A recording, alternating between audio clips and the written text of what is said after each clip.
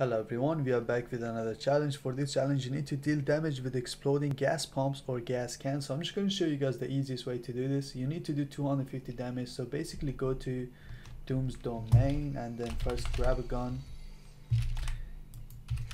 You need to find some of these robots and basically knock them down.